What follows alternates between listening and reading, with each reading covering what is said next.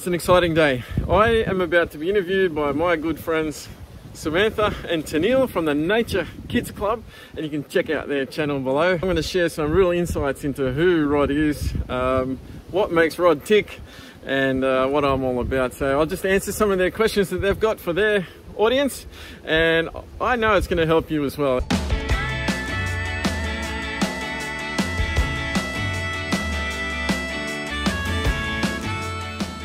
So now let's jump straight into the interview. I know you're going to be blessed by it. We're super excited to be introducing you to Rodney Ingersoll. He is the Aquaponics Gardener, and he's going to tell you all about that in this interview. So I've got Sammy J here beside me, our Nature Kids facilitator. I'm Tonielle Christensen, and Sammy's going to be asking 5 very important questions to Rodney today. So I'm going to pass it over, but thank you so much for joining us today, Rodney. Yeah. No worries, looking forward to it. Yeah, awesome. Thanks for being here. So we'll jump straight in. So Rodney, can you tell us a little bit about yourself and what you do to fill your day with work and play? Well, you start with the big ones first. Yeah. Rod Ingersoll, aka Aquaponic Gardener or Aquaponic Guy. I've called many things over the years. But look, what I am and what I do is just part of who I am. And ultimately, look, I'm environmentally qualified environmental scientist. I've studied at university, environmental management, studied conservation, studied zoology. Technically, I guess you'd call me a zoologist. I ended up in Papua New Guinea for the last 20 years, up and down, running a zoo in New Guinea. I started up in PNG in 2000, year 2000s when I went over there. If you remember back to Y2K, well, I went over there and I never thought I was coming back. But look, I went up there. I've been a private consultant. I've been a volunteer for years and years and years. I've worked for global corporations like Apple Computers. I've worked for NGOs.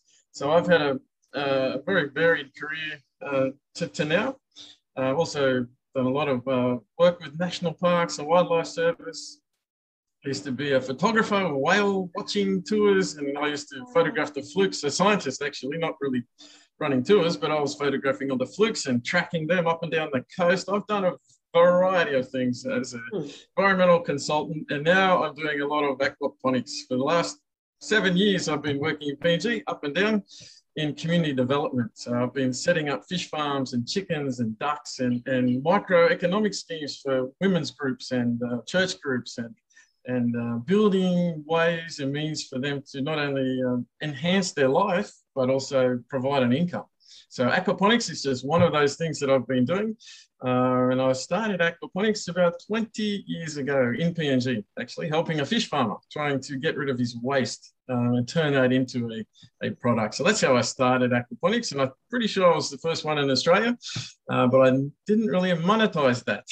And I gave all my information away for free, really, on YouTube, which is fantastic because that's what I do. Help other people, serve other people. So in a nutshell, I'm about people and the planet. That's all I do. Just look after the earth and serve people and do my best to navigate both. But look, how do I feel in my day? I am at the moment, as I said, turning a hobby, aquaponics, into a business. So I've been doing a lot of that for the last couple of months. We've got COVID to thank for that. I'm currently not in PNG. And now I'm building an aquaponics business. I look at that as a massive positive as well. So I've changed track a little bit, and now I'm really building a big aquaponics coaching platform so that I can help and serve other people where their needs are so that they can grow food in their backyard as well. So that's a little bit about me. I'm a family man. I've got 3 kids, married, and live here in probably one of the best places in the world in Cairns right now. Amazing. Can I jump in before I ask another question? Yeah. So you must eat a lot of greens because you've got lettuce growing out of your eyes in this video. I do. And if I get closer to the screen, you can really see. I love it. And Sammy keeps disappearing. So I'll just, don't worry, everybody. This is just for your entertainment as much as the verbal content is. But Rodney, we met quite a few years ago because you were teaching our students from our permaculture design course Samantha was one of them. We brought all of our students over to your property and they got firsthand experience of seeing your amazing setup and learning from you. So that was a really nice connection to make. And thank you. It was so insightful. And I know lots of people got a lot out of it. So yeah, thank you. It's great to be on this, you know, to be in Nature Kids now and staying in contact and watching your journey as well to make this a full-time global kind of opportunity for people to learn about it beyond Cairns, because of, you know, we can't travel these days. And I know that you've got an online program as well happening. Yep. I've got a couple of mini aquaponic system where you can click and download instantly, and I've also got a one-bed aquaponic system, just something to help people to get started really quickly. And there's hours and hours of me talking and revving people up and just motivating people to grow food for themselves, actually. So, but what I'm doing is that's all part of a larger picture where I will do interactive like Facebook groups and building a community and having a 10-week program.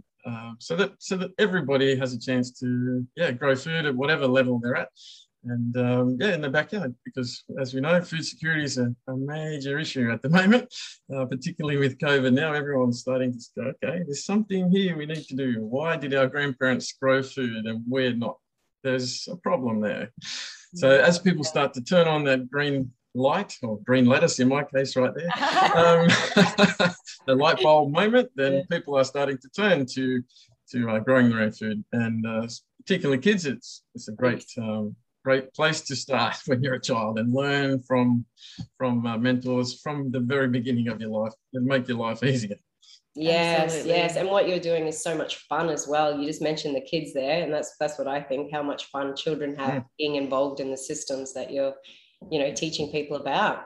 You kind of touched on the second question already, but I'm going to ask it again just in case there's anything else you want to add to it. But why do you do what you do, Rodney?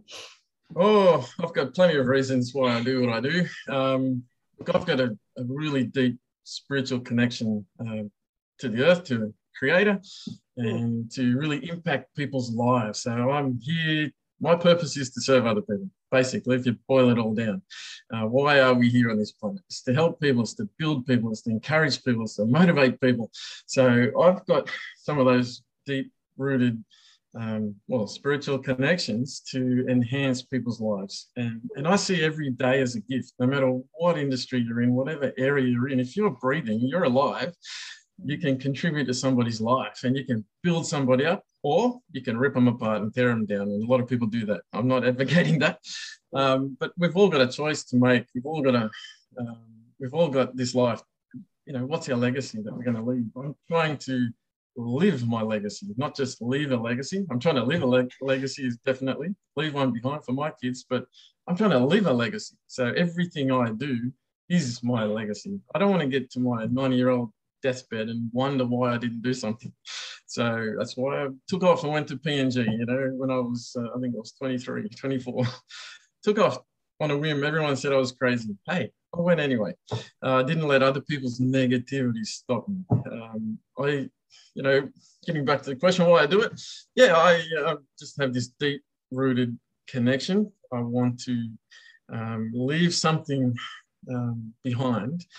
And really, I've got strengths. I've got a lot of things to offer other people. And I truly believe that I can offer that. I can offer a different perspective. I can offer my own knowledge and experience, because nobody's got it. You've got yours, I got mine. We can all share and impact and build people's lives. So, there's some of the reasons. But look, I just want to do more. I want to help more. I want to contribute more. I want to make more impact into this world, because there's just too much negativity.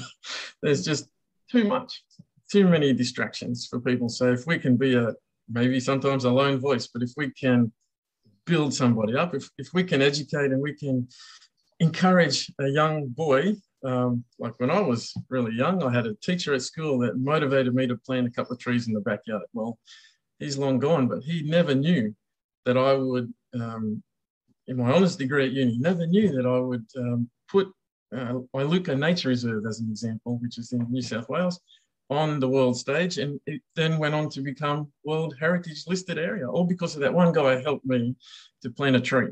So I ended up working with national parks, and that's a small little step, but that guy, Mr. Creed's his name, and I'll never forget him. And another teacher, biology teacher, when I was in, I think, year 9 at school, he encouraged me with his stories on PNG. He'd actually come back from PNG. Well, he didn't know, and I didn't know either where my life was headed. But in the end, I ended up going to PNG and living his stories that he used to tell me. And he was always talking about butterflies. His name was Jed Mosley. We're still very good friends today. So we all have a connection if we can connect with people and uplift people, regardless of where you are, who you're talking to, and be teachable. The sky's the limit. You can help anyone. You can do anything. So why do I do it? I want to help more people. I want to serve more people in all areas of life. Yeah. Thank you. Yeah, it goes way beyond the your salad bar patch behind you. Exactly. That's the Is that in your backyard? Salad dressing. Yeah, that's a system because of COVID. That's my COVID system. So I built a commercial system down the back of my garage last year in the middle of COVID in my lunch hour every day for, I think it was about 9 weeks. I spent 1 hour a day for 9 weeks, and I built a commercial aquaponic system down the side of my garage. Additional. So I've got 7 systems in the backyard now. So that I've got a showcase. So I can show people 7 different ways of doing things. Yes. Wow. Fantastic. Oh, we need to come for an update then. Yes, please. Come over anytime. Thank you. Always welcome. Awesome. Cheers, Rodney. Can you tell us how you use this month? We're working on the permaculture principle, integrate rather than segregate. Can you share with us how you use that in your life? Different ways? Integrate rather than segregate. Oh, I mean, I integrate so many things into my life. I never segregate anything, but I think I touched on, I've got a few points. I think the first thing is a connection. Like I mentioned before, a deep spiritual connection. I integrate that and also dreams. Now, you might think I'm crazy, but I dream a lot at night. I really hear things. I see things. It's just like if you can think of someone and say, oh, a phone call, I need to ring that person, and then suddenly you hear that they're dying or whatever. It's some sort of spiritual connection. So I try and integrate the spiritual level into reality, and I take action steps according to what I dream, according to what I think, and experiences that I have. So that's the first thing. I take the dream world and the thought processes that I have and the connections I make with other people, and I turn that into something, and I turn individuals' knowledge into something that will benefit even more people. So I don't segregate different people, I integrate people. So that's one. Secondly, from a food production type system, we're talking about food here in the earth. Look, I'm doing aquaponics, but I don't do that as a standalone system. Now, I'll talk about aquaponics in a second, but what it actually is, because we haven't touched on that yet.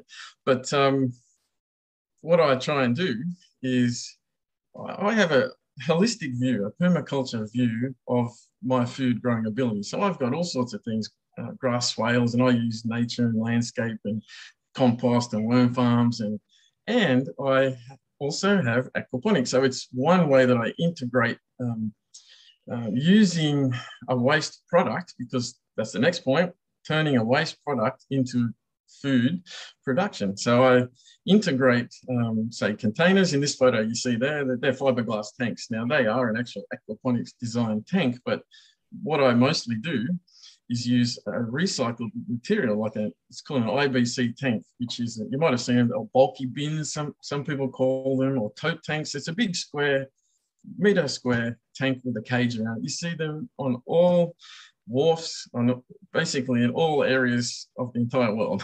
They transport food around the world, and oil and other things, but try and find food grade. But you use that, it's a waste product. So I chop those up and I use them as tanks, and I use that to make garden beds and fish tanks.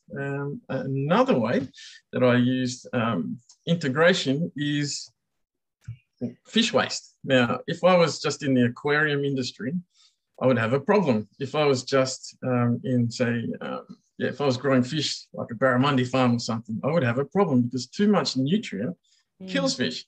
They wouldn't last a second. They wouldn't last more than couple of days anyway, in their own waste. So what I do, I use the waste as a nutrient, and that is fertilizer for all of my vegetables. And that all my grow beds, like the one behind me, that's a floating raft system, but I also use gravel. And all of that becomes a biological filter, a living, breathing biological filter for my fish. So the fish benefit from filtration. They benefit from their waste, which has disappeared because it's being utilized and used as from a sustainable source into vegetable production. So I eat the veggies, I eat the fish, and the fish benefit also by oxygen because the water goes back around and cascades down, and I use gravity. I introduce gravity into my system, and by using gravity, I'm not using electricity as much. I'm saving money. I'm also saving money by not driving to the shops. I'm integrating. If you look at it from a sustainable system, it's the triple bottom line. That's my approach, the triple bottom line. So I teach other people. That's the community element. I make money and save money at the same time. And it's also sustainable. So that is the triple bottom line that all businesses are trying to achieve. Yes. If you just integrate your knowledge, you can achieve a simple thing like that in your backyard. So I'm not a big farm. I'm a small guy in the backyard. But when you integrate nature into an idea, hey, the world's out there. You can do anything.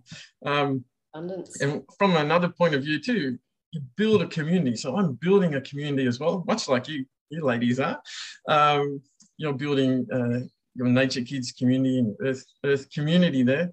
Well, I'm doing the same thing with aquaponics community. So like-minded individuals can come together, learn from each other, and benefit from everybody's collective experience. So you integrate knowledge and you can build something fantastic, and everybody wins. Everybody gains from that process.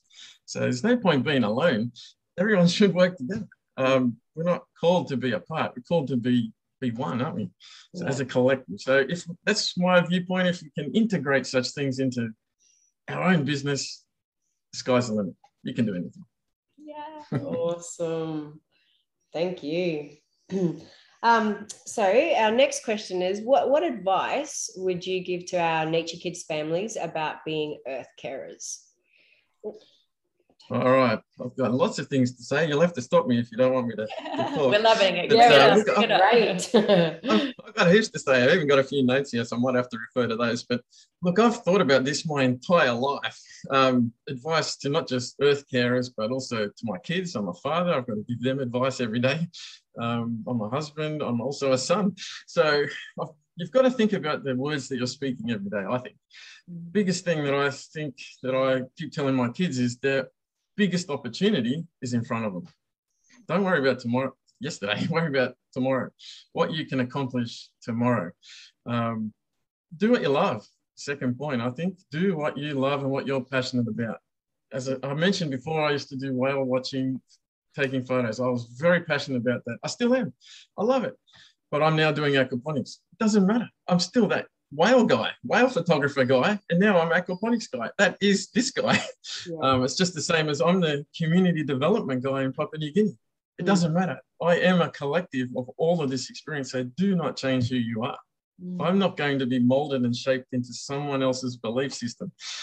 I have my own system that I follow. So I think that's a great, that's a great point. And when I was thinking about this, when you gave me that question, I was thinking, as a kid, what advice would I prefer to hear as a kid? And this is some of the things that I've learned over all my life now, 40 odd years. This is what I would like to hear. Don't listen to the naysayers either. Too many of them. Yes. Don't listen to naysayers. If I'd done that, I would have stopped in my tracks years ago. Because just real quick, real personal here for a second, just for having red hair, being different, persecuted all my childhood. If I'd listened to one of those people, I would have never done anything, never achieved anything.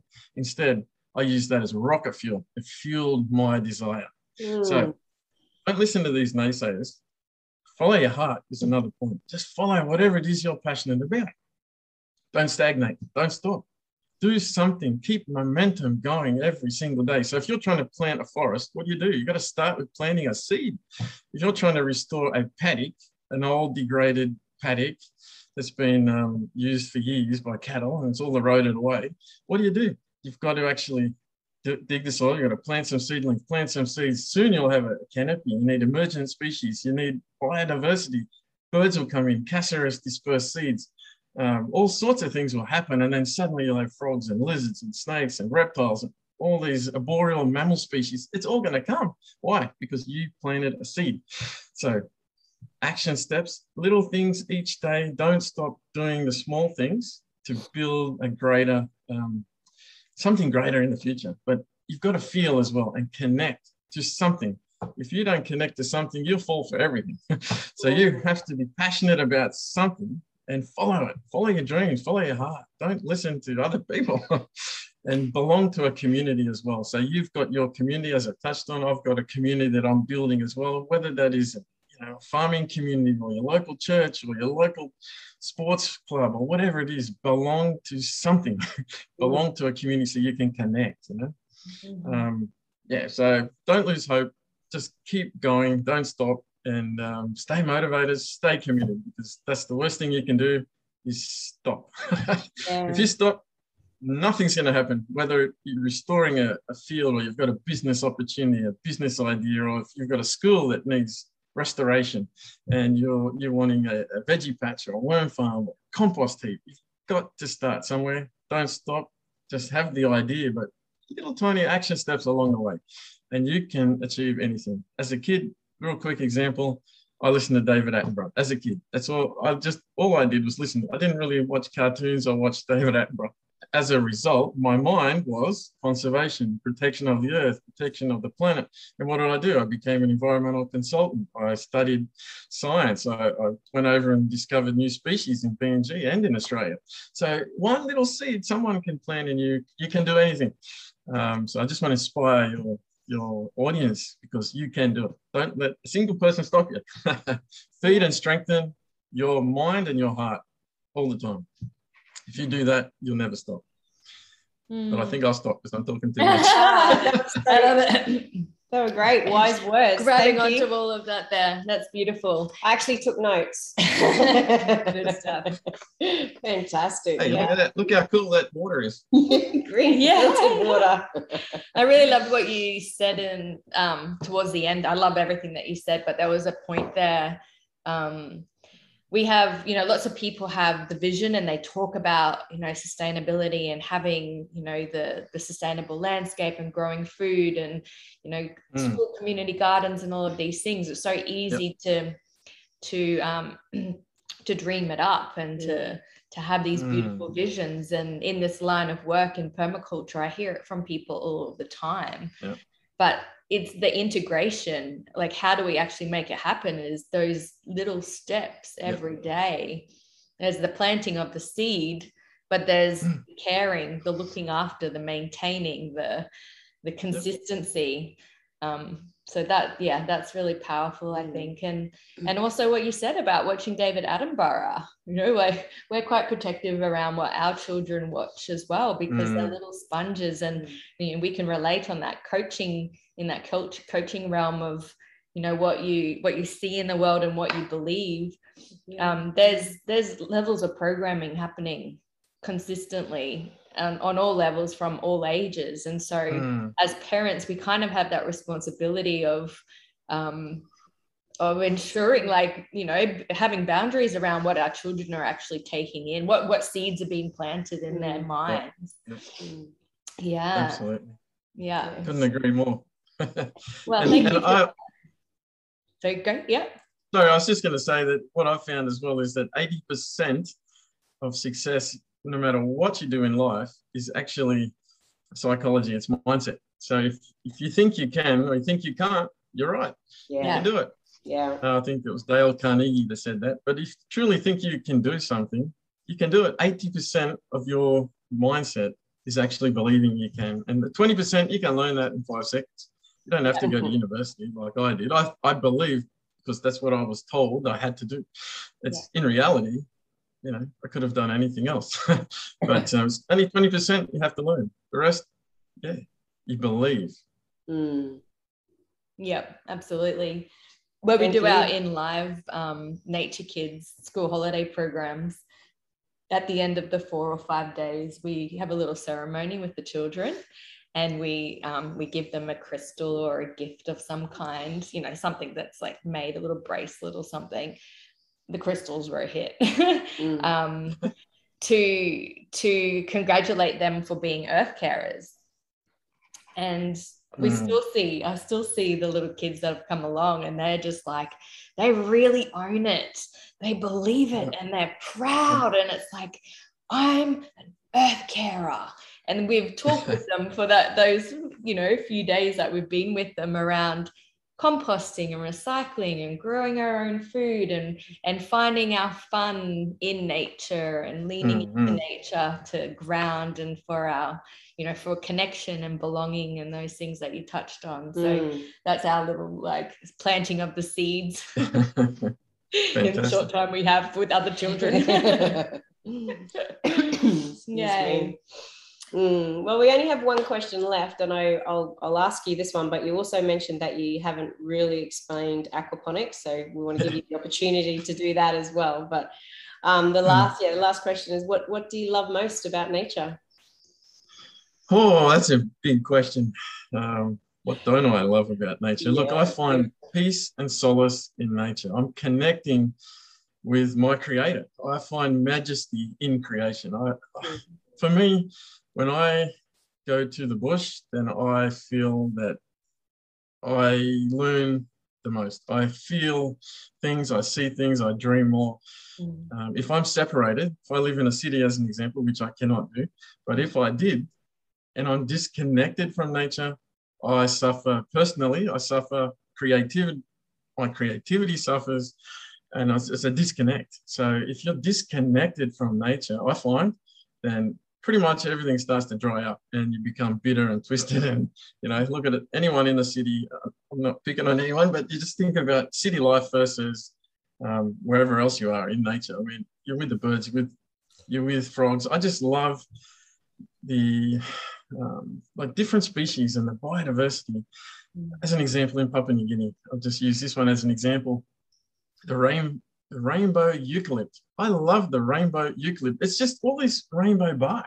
I don't know if you've ever heard of it before, but it's a eucalypt. It's native to New Guinea, but also Philippines and Singapore, I think. Not Australia. I don't know that it's even here. But I've only seen this in Papua New Guinea into really remote fringes of rainforest. And it's a tree that has majestic, all these colors of the rainbow. And it's nothing like it. It just glows in the middle of nowhere. I just love that I can discover new things like that. I love tree kangaroos.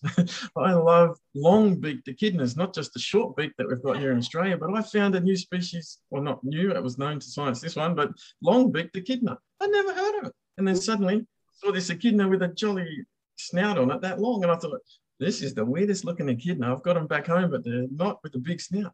I love being surprised. You know, who's heard of a tree kangaroo? All our American friends. I often have people over at my place, all sorts of backpackers and helping me in the yard and other things, and visitors, and they think I'm joking when I say a tree kangaroo. Like, it's unheard of. Everyone's heard of little tiny kangaroos and wallabies jumping around, but living in a tree, I'm serious. They do. You know, I've bred these things. I've interacted with all sorts of species in nature and gone out and found frogs and reptiles and snakes just because I want to. I feel connected. So if I don't go into the rainforest deliberately or climb a mountain deliberately to find a high alpine species of frog, then I'm not living to my full potential, because I can just feel connected. When I get to the top of a mountain, even if I'm by myself. Last week I walked to Cranda, by the way, from Cairns. It's not that far, really. It's just straight up. But it's like 10K. It's not far. But I deliberately did that to clear my mind. I just wanted to clear my mind, the stress of the week, the month, the year, and I just went for a walk. And, I do that because I come back down. Not only am I fitter and healthier, but more than that, I can think very clearly when I come back and I go, okay, I'm going to build an aquaponics coaching program, as an example. You know, you're more creative. So I find solace in nature. When I'm hurt or struggling, it's a healing time for me as well. So without that, I can't move forward. So I can't live in a city, just me personally. If you can, fantastic, but to your viewers, but I cannot. if I did, I'd have to have aquaponics on the veranda inside. I'd have to have veggies growing in the windows. I'd have to have pot plants with veggies growing everywhere. Yeah. And then I might feel okay for a month. Otherwise, I need to go in a rainforest. I need to go for a walk. I need to and connect. Yeah, absolutely. Yeah. Did you hear about what's coming to the cities though? No. There's new cities evolving, and they've got rooftop gardens and aquaponics down alleyways. People are riding their bikes, they're growing their herbs on their balconies. There's community food shops, and mending stations, and forests. I'd love to be in one of those cities, but that's about the only one. It's great that we can build green walls. It's great that we can actually finally come to our senses. From a building design point of view. Yeah, that's really great. There's definitely opportunity for green cities and sustainable cities. Yep. Yay. Well, let's we asked you our 5 questions, but could you tell people more about aquaponics and how they can connect with you and what you're doing to help people in that realm? Sure.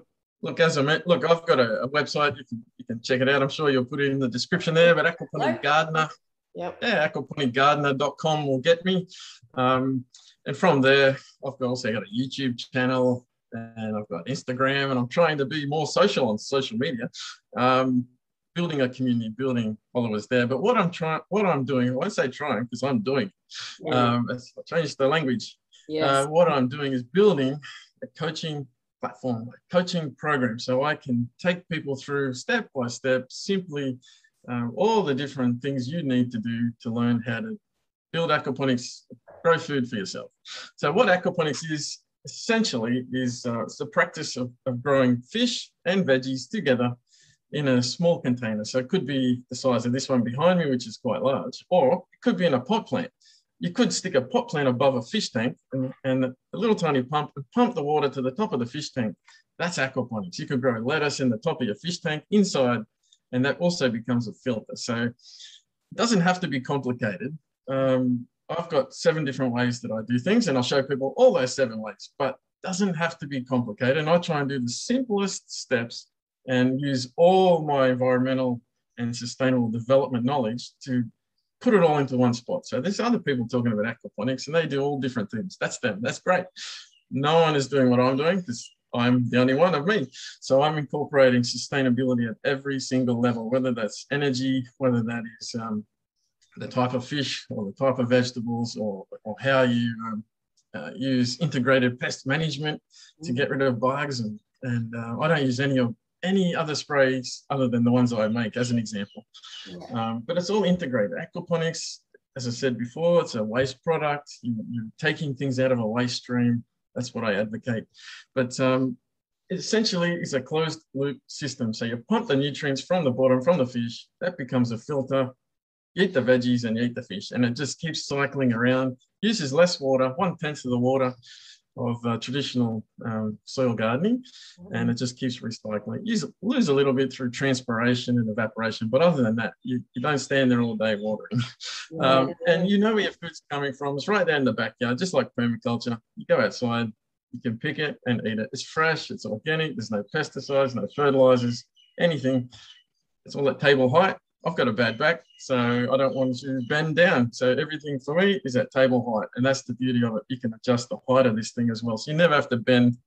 There's no digging either. No digging, no bending, no lifting. For me, it's perfect garden. It's a lazy gardening approach I do. Let the fish do the work. I just feed the fish. Benefits. So what I'm doing is I'm putting all my knowledge in all areas of walks of life, whether it's motivation, it's mindset, it's organic vegetable production, it's fish husbandry, it's zoology, it's everything all into one package. That's what I'm building. And I also do free live events as well often, and all that's advertised in my Facebook group. So if anyone wants to join that, it's a private Facebook group, and I go in there live each week. And then I also do 5-day challenges, I call them. 5-day challenge of aquaponics, where I give 5 days of knowledge free. So I just want to give knowledge away so that it comes back to me tenfold. principles of sowing and reaping. Hey, so that's what I do, and I'm building a program around it. Wonderful. Excellent. Yeah. Well, I can only see success and more gardens growing across the nation and in a very sustainable way. Yeah. Thank you so much for everything that you've shared today. We will pop those links below so people can connect. Yeah. Anything else you want to add, Sammy? No, I have lots of questions, but I'm going to get in on that Facebook group and do one of your courses too, I think. Please do. You're welcome. Everyone's welcome. Yeah. Thank you so much. I think this, you added so much wisdom and value and tips in there today, especially without the principle that we're working on this month. There's so much integration in your systems and also in your life and your lifestyle that you shared with us. It's been really interesting. Thanks, Rodney. Yay. Hope this interview has inspired you to get outside and to interact with nature. Check out Samantha and Toneille's Nature Kids Club. The description will be below. And yeah, have a look at my other videos as well. I'm posting twice a week now as well. So usually on a Wednesday and a Sunday. So look out for the next video from myself. Until then, have a great day.